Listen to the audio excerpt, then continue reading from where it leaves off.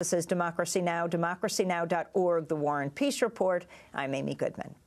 Republicans in Washington have moved one step closer to repealing Obamacare. On Thursday, the House narrowly approved legislation that would result in tens of millions of people losing health insurance while providing a massive tax break to the rich. The ayes are 217, the nays are 213. The bill is passed, and without objection, the motion to reconsider is laid upon the table.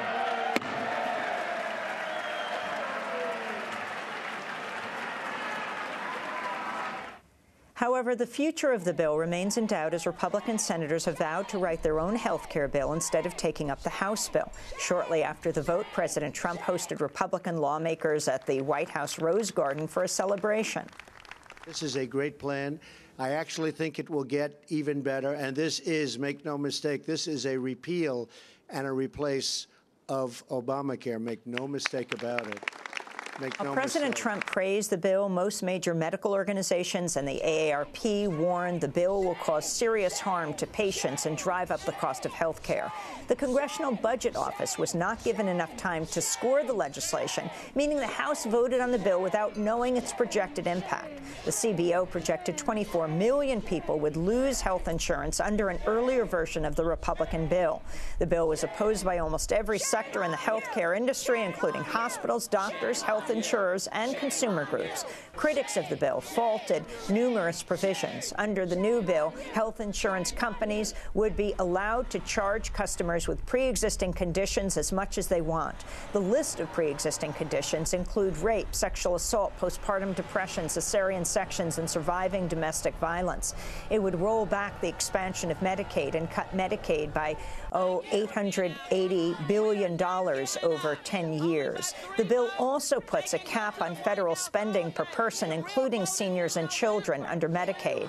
The bill also blocks Medicaid funds going to reimburse Planned Parenthood for providing preventive care to women. We're joined now by two guests. In Washington, D.C., Margarita George is with us, co-executive director of Healthcare for America Now and Healthcare for America Now Education Fund. And here in Atlanta, Monica Simpson is with us, executive director of Sister Song, a woman of color reproductive health collective. We welcome you both to Democracy Now! We're going to begin with Margarita George in Washington. Can you explain what it is that the Republicans passed in the House? Well, you've covered a lot of it. I could continue and say a lot of even worse things about it, but let me say just a couple of things. One thing is that the Affordable Care Act was largely a bill that created a set of rules for insurance companies. And the rules for these insurance companies were critical because if you remember before the Affordable Care Act, insurance companies could charge whatever they wanted for pre-existing conditions. They could charge a woman more for an insurance policy than they would charge a man for a comparable policy, and that policy often wouldn't even include things like birth control or maternity care or prenatal care. So a lot of these rules really addressed issues of fairness, equity, and protected consumers from being overcharged. So many of those provisions, some of the most popular provisions in the bill are being rolled back.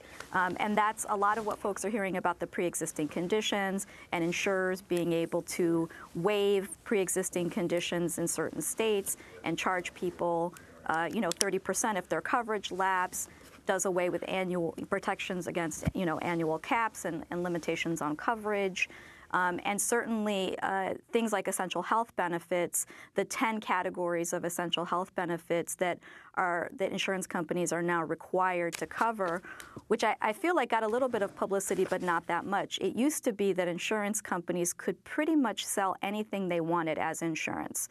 And so they would sell policies that had just catastrophic coverage, or as I said before, they would sell policies to women that didn't cover maternity, didn't cover gynecological care. Part of why the essential health benefits piece of Obamacare is so critical is because it mandates that insurance policies have a standard and that they cover things that we might think about as basic, but that previously weren't covered. And there are things like mental health coverage, like hospitalization, ambulatory care, if you need to go to the hospital in an ambulance, prescription drugs, right? If you've got somebody, we have lots of folks who require prescription drugs to control conditions or as part of their treatment. So some things that we might consider to be pretty basic things. So I think those things are really critical.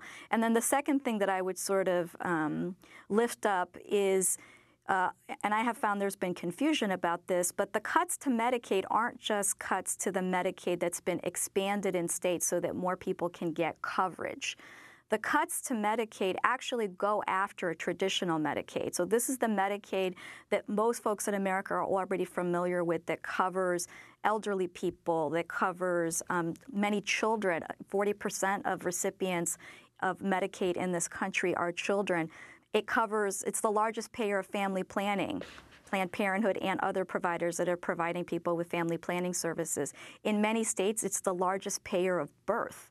In Florida, it pays for over 50% of all births. So this is a program that is really essential to people's lives and that has been essential long before the ACA came along.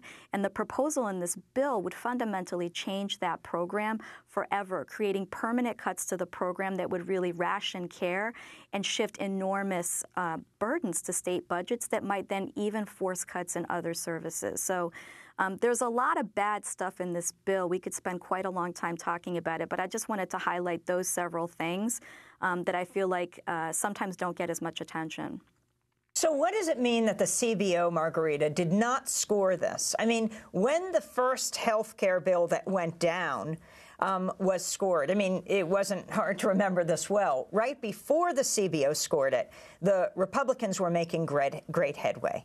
And then as soon as the CBO scored it and said 24 million Americans would lose health care, there wasn't a chance this bill was going to pass.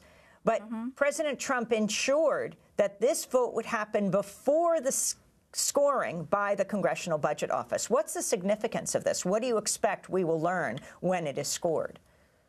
I mean, I think we'll learn that the impact of the bill is even worse than we thought.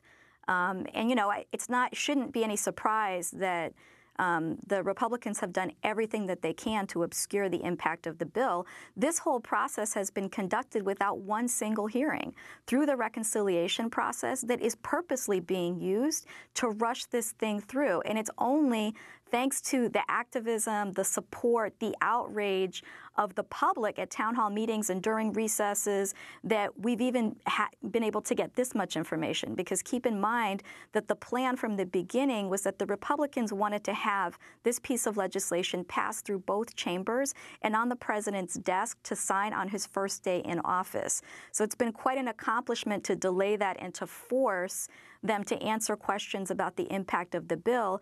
But certainly, the impact overall isn't just on health care. It really raises questions that I think are bigger questions about the administration and about Republicans in Congress, about what they actually believe about democracy, that they would rush a bill that could potentially restructure a sixth of the economy without even basic data from a nonpartisan source about what the impact is going to be, through a process that didn't give anybody an opportunity to weigh in, offer information. The fact is they didn't go to any experts, and that's why often when we hear the Republicans talking about the impact of the bill, they say things that are just silly.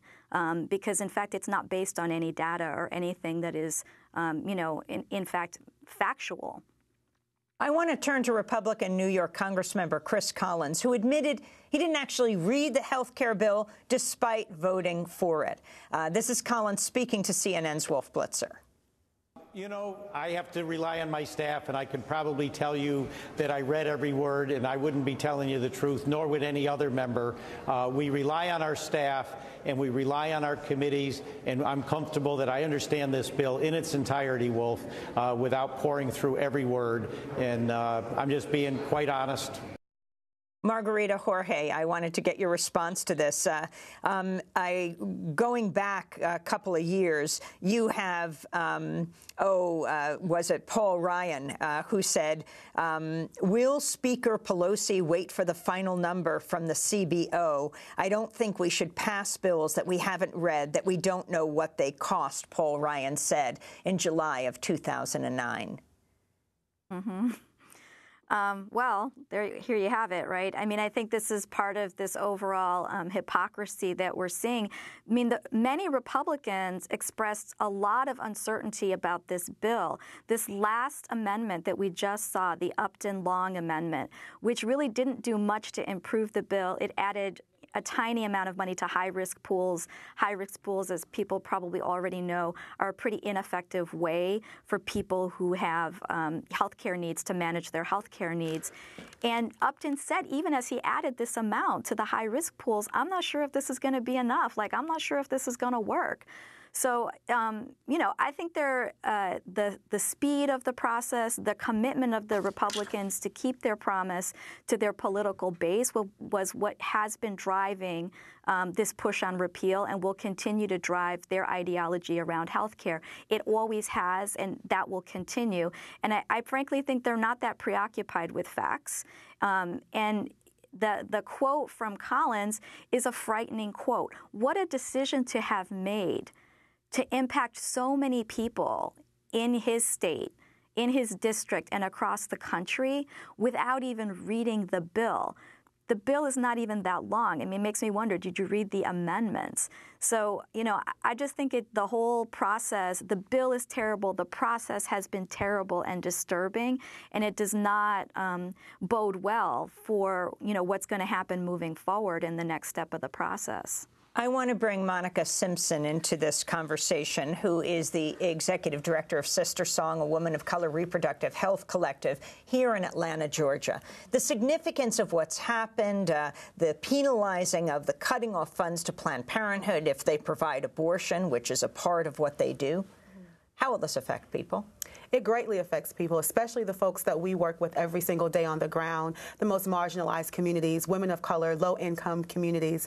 It impacts their access to health care. It impacts their ability to survive and to thrive in great ways. And that's the thing that really troubles me about the moves of this administration, because it doesn't seem like they're centering the needs of the most marginalized communities. They're not thinking about the lives of these communities and thinking about how this will affect Planned Parenthood and defunding those services that, yes, provide abortion access, because abortion access is a part of overall health care, right, for women.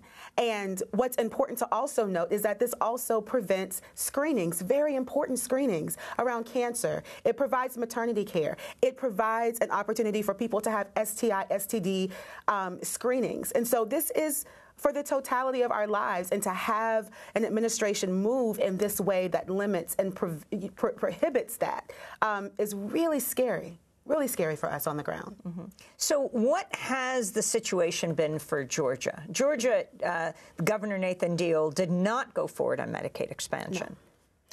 No, he didn't. And we saw this across the region. It was something that Southern activists all across this region were fighting for, Medicaid expansion. And so with us being one of those states in this region that did not move to do that, hundreds of thousands of folks still fell in that gap, not being able to have access to the services that they need for themselves and their families. And so when we already were dealing with those large gaps, to now put this on top of that really continues to send the message that this administration doesn't care about the lives of the American people. Monica Simpson, I wanted to ask you about something else that happened on Thursday in Washington. Yes. President Trump signed an executive order that would allow religious organizations what he described as greater freedom in political speech. Your thoughts about this measure and what it actually means? It does not mean it goes into force. It would need legislation. It would need Congress to pass it. Definitely, but this is also very troubling, right? Because, if we look at the narrative behind what this executive order means, he's trying to move not all religious people. He's really talking about a certain type of religious person, right? He's talking about those fundamentalists, those folks who are really trying to have political power to move a certain agenda.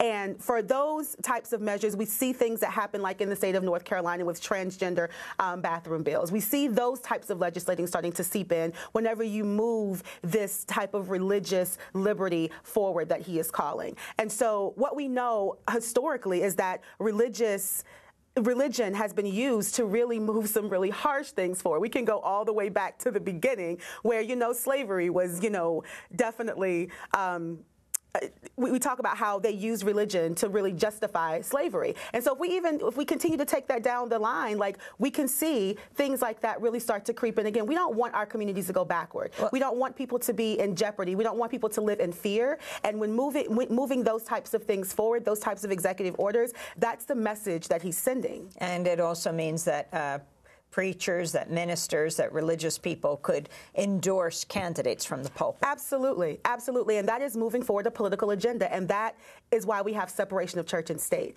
But that's not what happens whenever you move these types of things forward. Well, I want to thank you, Monica Simpson, Executive Director of Sister Song, a woman of color reproductive health collective here in Atlanta, Georgia, and Margarita George of Healthcare for America Now in Washington, D.C.